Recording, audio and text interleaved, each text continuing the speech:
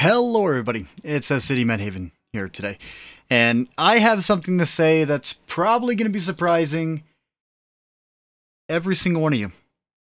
This is a review without any gameplay. The reason why is because I will not buy this tank. The TS-54, the double tap per se, is the biggest waste of gold you will ever spend. Hands down. Biggest waste. I am getting sick of seeing them pull out tanks and up-tier them. It's up-tiered. It's up-tiered. It has slightly better penetration for its APCR round. It's a complete joke. For starters, let's take a look at the penetration. 218 millimeters. And then let's go take a look at console. 240 millimeters. So a 22 millimeter increase on the standard round, and it's up tiered. This is the only advantage that it has on its up tier. Along with that, 284 premium pin on the premium APCR round. Over here in PC, it's 252 millimeters pin, so that's a 32 penetration increase. Now, this is not the fun part of this tank. The part that irritates me the absolute most is this. If they would have made this a tier 9, and they would have done a little bit to the armor, and they changed a couple of things, they made it slightly better. Okay, slightly, ever so better. Then I'd be sitting here saying something completely different, and I would actually buy the tank. But I'm not gonna waste my money to buy this tank. What I'm going to show you is everything wrong with this tank. I've gone against it so far a total of 6 times tonight, and 6 times in head-to-head fight, me grinding my M103, going after my 3 mark. I've killed it. Every time, head-to-head. It did not stand a chance. And why did it not stand a chance? Well, let me show you why it didn't stand a chance. Let's come here. Alright, some people may think, oh, well, that's a really thick gun mantle. Okay.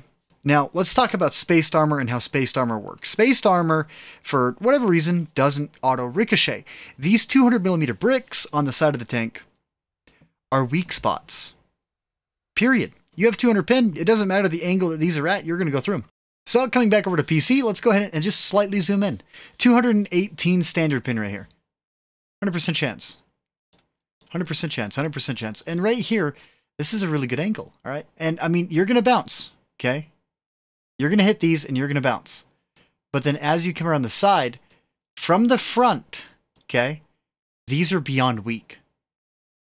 As you come around, it's spaced armor. So if you have the penetration value to go through this, all right, we load the premium, suddenly this weak spot no longer exists. It's just out the window. Okay, completely out the window. You may see this 300mm spot, but it's like the entire side of the turret's exposed now. If you're shooting this from the side, there's no point. You have the entire side armor. From the front, easy penetration. Okay? From PC to console, the armor model is exactly the same, except for point ones. For instance, you have 101.6 on the upper plate, while on console, it's 101 without the 0.6. So they removed that 0.6, which actually makes us slightly better against heat rounds. Whenever it's maxed out gun depression and everything else, it actually makes a very specific penetration value, not penetrate it, but it's very, very rare scenarios that actually happens. So let's take this armor. From a top view, this is what you're looking at for the tier 9 with 252 penetration. This is 252 pin. Let's compare this now to a single tier 9 that you're going to be going against in general. Common gun, AE phase 1. This is 258 standard pin, 340 heat pin. This is going to be the average that you're going to be seeing on the field the entire time. Okay? You're going to be able to go through the gun mantle. Standard rounds are going to be able to pin this weak spot. Your hatches are there. You're going to be able to constantly, even whenever it's maxed out gun depression of 8 degrees, easy pin, underneath the gun mantle, through the gun mantle, side cheeks, little hatch in the front. If it's peeking you, just shoot in between the barrels. I've already done this twice in my E75 tonight. And then the top armor, sure, 400mm of effective armor, but then again, this is tier 8 versus this round. Now, here's where one of the biggest problems come in. You end up in a brawling scenario. This is actually a much shorter tank. All of your top armor is 30 millimeters of effective armor. Okay? Over on console, this is 30 millimeters of effective armor across the entire roof deck. Okay, you have 20 millimeters of under armor, which means it's going to be extremely easy to just get underneath whenever he's trying to poke a ridge line and he's over peeking or he's side scraping somewhere else. You're going to be able to overmatch this under armor here. It's a little bit harder to aim for just because it's a lot smaller compared to most tanks, but it is there. Yeah, coming back over to console, easier to look at the armor viewer from this point of view because I can just scroll down it and go from there as I knock stuff over because I'm legitimately angry at the fact that this is in the game. 38 millimeters of armor, this is actually 38.1 over on PC, but that's your rear. Okay, that means that any derp gun in tier 8 is going to pin the rear of your armor. Okay, your spaced armor, for instance, 6 millimeters of spaced armor, that's going to be slight high explosive protection, but take a look at the top armor there. That's all exposed. That's easy penetration. Underneath, you got 40 millimeters. That's easily overmatched by 122 millimeters without a problem. You got 50 millimeters on the sides coming inward. So now I know whenever I'm playing a 152 caliber gun, I just got to aim a little bit lower and I can overmatch the side armor of this tank without a problem because this thing is going to be going against tier 9 and tier 10 more consistently. And top tier for this is mid-ranked matchmaking for the tier 8 variant. You're never top tier inside this tank.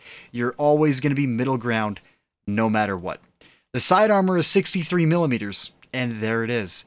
This is easily penetrated by a very large amount of high explosives in the game that have been recently added, and they're just going to tear through it. The front of it starts to get a little bit better, 85, 80 millimeters, but it's still nothing to be impressed with. For me, it's a joke. I asked Vishaw what his opinion was on it, and I watched some of his gameplay. And it was funny to me from just listening to some of his comments, and I completely agree. He can't play it like a heavy, and he can't play it like a medium. He wants to play it like a medium, but he can't play it like a medium. And the reason why he can't play it like a medium is because the terrain resistance on this tank is so god-awful that it's 3.5, 3.2 in soft terrain, 1.5 in medium terrain, 1.2 in hard terrain. So this thing's never going to be capable of reaching its max traverse speed, let alone maintaining top speed inside of soft or even medium terrain a very good amount of time. And the number one thing that's making me laugh my butt off the most is you see that power to weight ratio over there on the left side? That's 12.36. But if we're taking a look at it over on PC, once again, they, for whatever reason, love to mislabel everything inside this game to never have it actually be correct. Power to weight ratio over on the actual official website for Wargaming is 13 once again. That, if you round off 12.36, it's going to equal 12. Why is it 13 on the website? There's a couple other statistics inside this as well on the website that is completely wrong. So, yeah. I mean, once again, this is another upscaled tank. And if you guys are asking what the other ones are, the Irachi. The Irachi, 42 millimeters of side armor on a heavy tank. It was originally the tier 7 Japanese heavy, and it was supposed to be released as the Japanese tier 7 premium heavy, the Irachi, but at the last second, they bumped it up, and they're like, well, we want to make more money off of this, so what are we going to do? Well, we're going to pull a Wargaming, and we're just going to buff the front armor, and then we're going to take this tank, and then we're just going to buff it again. We're going to give it a better 100 millimeter. We're going to give it the best 100 millimeter in the game, rate of fire and damage. Sorry for yelling a little bit because I am a bit upset about this. I mean, you guys should be. This is what they're doing to our game. I was excited about the TS-54. I would have bought it hands down, no questions asked at tier 8.